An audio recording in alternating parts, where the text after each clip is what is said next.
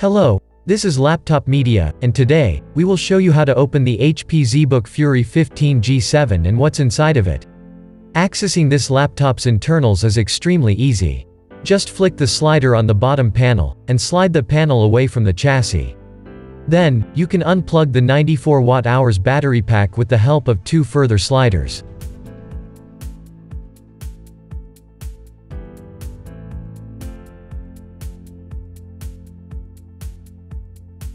Storage-wise, there is a maximum of 4 M.2 PCIe slots, which is insane. However, 2 of them require an adapter, which HP sells separately. Otherwise, you can connect a 2.5-inch SATA device in their place.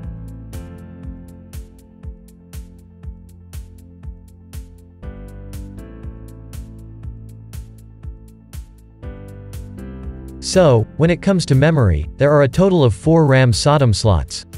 2 are accessible from the bottom, while the other 2 are located beneath the keyboard. The total amount of memory supported is 128 GB of non-ECC, and 64 GB of ECC. Please remember, it would be of great help to us if you just hit the like button and subscribe to our channel. That would motivate us to make even more and better videos for you. To access 2 of the SODIMM slots, and 1 M.2 slot, you need to remove the keyboard.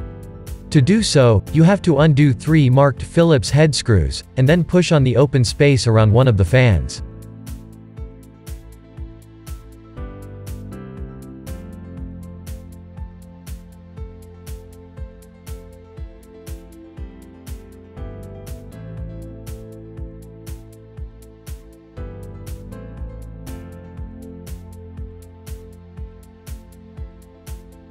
Before you proceed, make sure you have unplugged the black and orange connector from the touchpad.